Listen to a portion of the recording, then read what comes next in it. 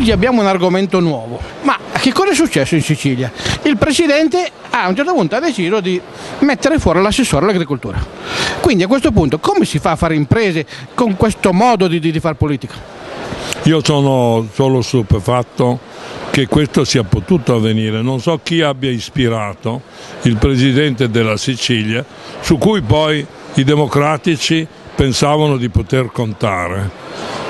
Quando dico democratici non dico solo i membri del Partito Democratico, ma dico tutti gli uomini che credono in una liberalizzazione del nostro Paese che per 20 anni è stato tenuto in condizioni di mancanza sistematica di governo, mancanza sistematica di responsabilità morali e di responsabilità di struttura del nostro Paese.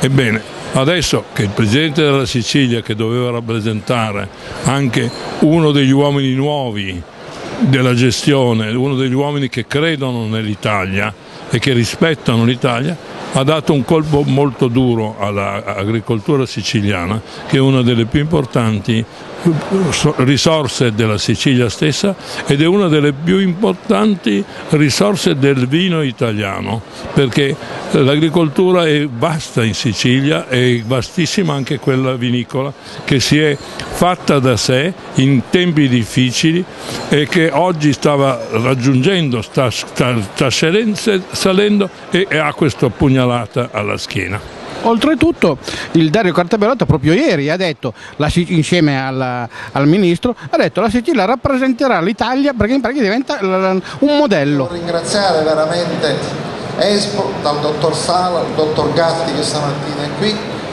perché questo modello, che poi alla fine è il modello anche della piccola impresa, della media impresa, è il modello dei territori che brulicano, che vivono, un po' come la terra vista dalla luna, da lontano una palla, però appena ci avviciniamo vediamo che il territorio si tocca con mano. Allora questo brulichio dei territori è quello che dobbiamo mettere in evidenza adesso e soprattutto con questa cultura alimentare poter lavorare.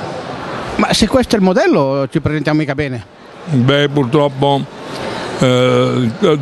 Cartabellotta non poteva neanche immaginare una pugnalata alla schiena così. Non so come è avvenuta, non so chi siano i fautori, non me ne interessa anche.